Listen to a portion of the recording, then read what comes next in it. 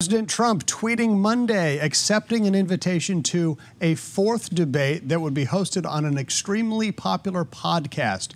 MMA commentator and comedian Joe Rogan has extended the offer on his podcast, The Joe Rogan Experience, to the president and the Democratic presidential nominee, Joe Biden, to moderate an additional debate. Rogan's pitch is a 4-hour debate that he would moderate with no additional cameras besides that one live stream. Only President Trump has made a public comment about the offer.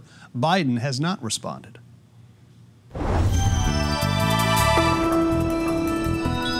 All right, so we want to hear from you on this one. This is going to bring us to your voice question of the day. We asked on all of our social media platforms, do you think Biden will accept, and will it be beneficial to American voters? Now, the overwhelming majority of you so far are saying Biden will not be accepting such an offer. So let's take a look at some of the responses. David says, of course it would be beneficial, although I highly doubt Biden will agree to anything beyond 90 minutes, if agreed to a debate at all. His handlers must be cringing at the thought of a one-on-one.